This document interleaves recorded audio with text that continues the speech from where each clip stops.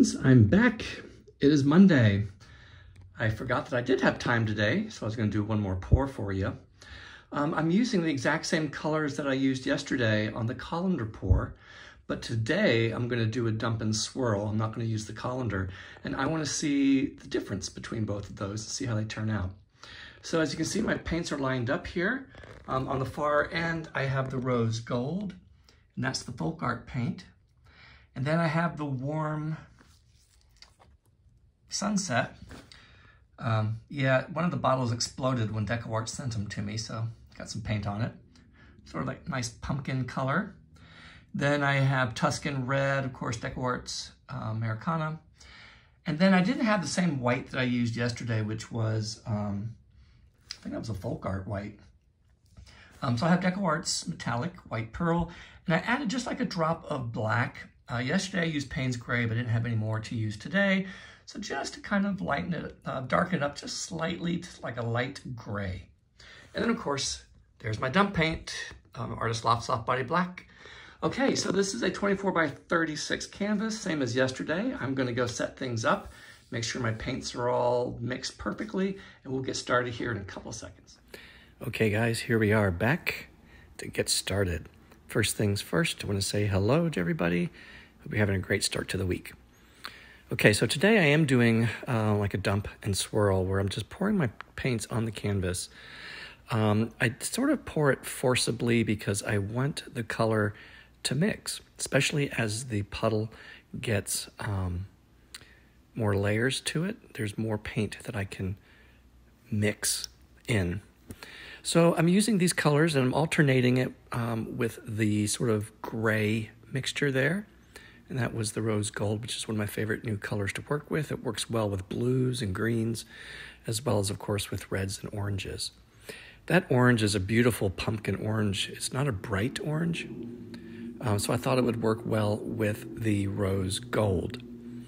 As you can see, as I'm starting to pour the paint, it's getting thicker in the center, and it's starting to mix a little bit, and that's what I like. There we go, just like that. Get the rest of the orange in there. I think I'm gonna, finish off that gray mixture. What's left of the red. And I think that's it. Okay. So, the black paint. It's hard to maybe tell in this video, but the black paint sinks a little bit at first, which is great. Because what that means is that the negative space is going to be a little bit smaller. At least that's my observation. As you can see right there, it kind of sank. And then I just pour it slowly. I don't want too much of the paint to disperse out, which would make a very large negative space. Believe me, I've done that. So when I put the paint down, the black paint down, is a short little prayer. And wanted to make sure that the painting gods were on my side today. After yesterday's pour with the colander, I wanted to see how my classic dump and swirl would stand up to what I did yesterday. So I'm getting over that last corner. At first I wasn't sure if it was going to have a lot of reaction. You can see some of the red and orange along the edge, and there were a few speckles that popped up, but it was very slow to develop. And so I sat there moving the canvas back and forth, popping some of the bubbles with my torch as well to make sure that the color has some room to pop up, as well as the black paint to sink.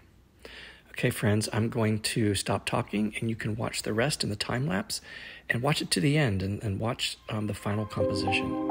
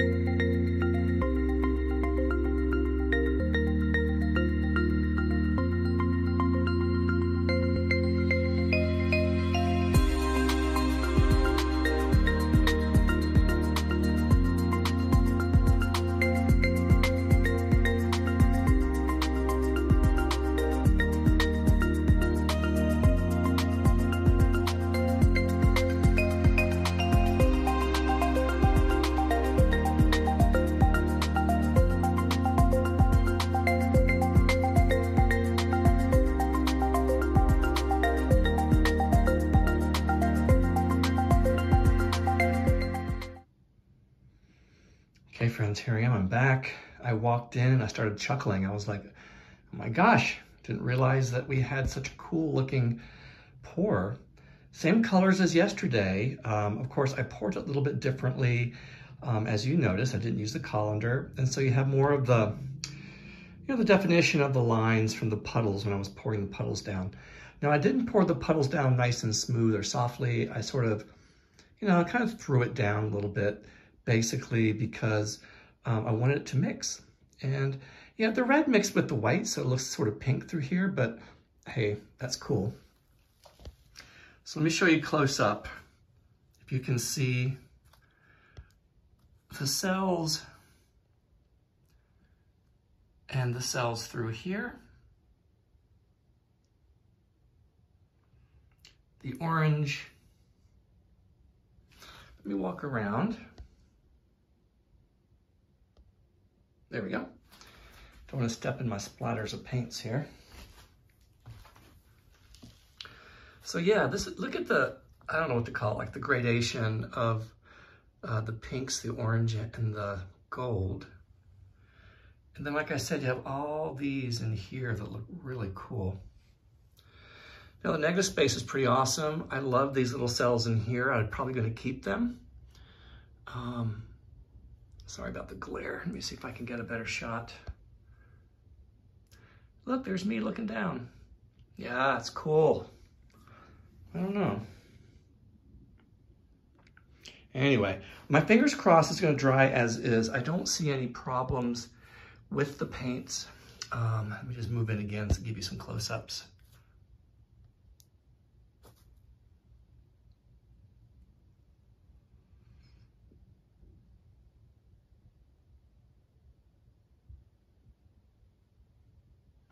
So fingers crossed it stays as is.